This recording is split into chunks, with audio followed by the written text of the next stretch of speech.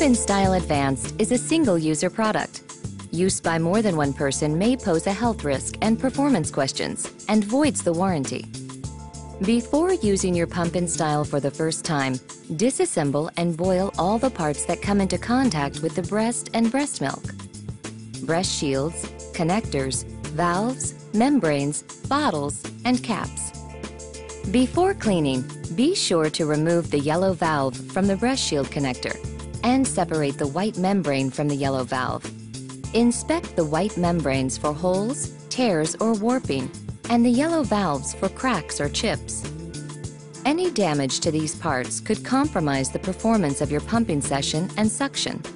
If you notice any damage, replace parts immediately. Sanitize the parts in boiling water for 10 minutes. Refer to the cleaning and care section in your breast pump instructions for use for detailed information. Before assembling your Pump-In Style Advanced, be sure that all parts air dry after cleaning. Wash your hands before touching breasts or containers and avoid touching the inside of containers or lids. Begin assembly by securely attaching the breast shield to the connector. Then, attach the white membranes onto the yellow valves. The white membrane must lay flat against the yellow valve. Push the assembled yellow valves and white membranes onto the breast shield connectors and screw the bottles onto the breast shield connectors.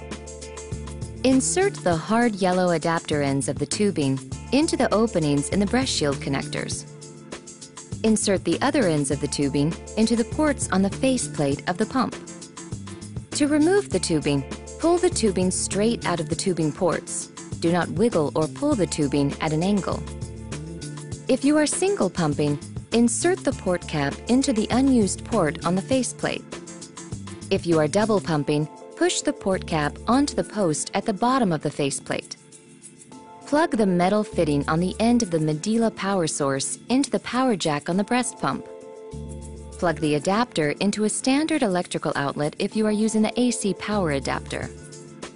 Center the assembled breast shields over your nipples. To begin pumping, turn the dial clockwise from the off position. Pump-In Style Advanced will start in the stimulation phase.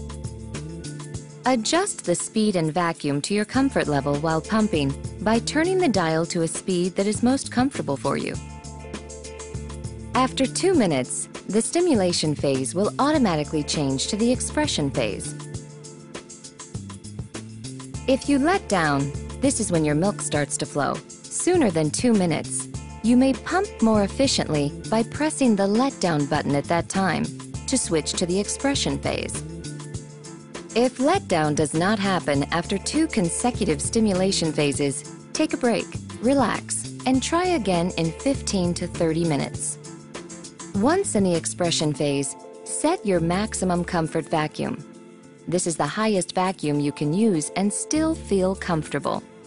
To find your maximum comfort vacuum during the expression phase, increase speed and vacuum using the dial until pumping feels slightly uncomfortable but not painful, and then decrease slightly. Remember, do not tilt or overfill the bottles while pumping, and be careful not to kink tubing while pumping. Once you are finished pumping, unplug the tubing from the back of the breast shield before removing the bottles from the connectors.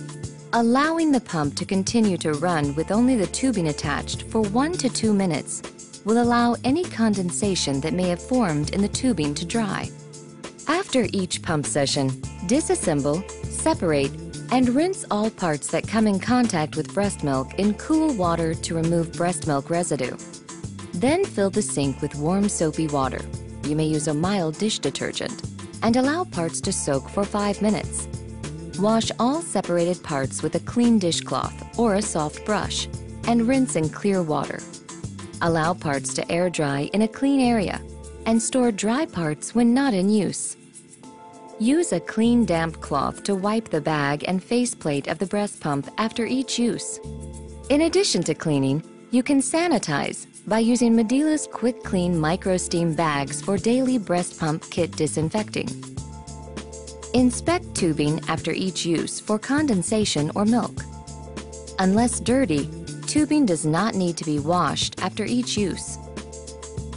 To eliminate condensation after you have finished pumping, continue running the pump with tubing attached for another 1 to 2 minutes or until dry. Milk in tubing common causes: heavy letdown, leaning forward or lying down while pumping, improper cleaning of valve and membrane, damaged membrane, overfilling bottles while pumping. If milk gets into the tubing, turn off the pump and unplug the transformer from the unit and wall outlet. Remove the tubing from the pump and breast shield connector. Rinse the tubing in cold clear water and wash in warm soapy water. Then rinse the tubing in cold clear water and hang to air dry. Detach the faceplate using the thumb tab on the right side. If liquid is behind the faceplate, you must clean. Wash the faceplate in warm soapy water, then rinse in cold, clear water. Use a damp, clean cloth to wipe the pump diaphragm. Let faceplate and diaphragm completely dry. Reattach the faceplate by holding the back of the pump with one hand and pushing on the faceplate until it snaps into place. The faceplate needs to snap securely at all 3 connection points to ensure adequate vacuum and optimum pump performance. If tubing is still wet, attach to pump and run for 1 to 2 minutes or until dry. Use a damp, not wet cloth to wipe the bag when necessary. Do not immerse the motor unit or any part of the pump bag in water. If you need assistance with your assembly of your Pump & Style Advanced, please call Medela Customer Service at 1-800-435-8316 or email customer.service@medela.com.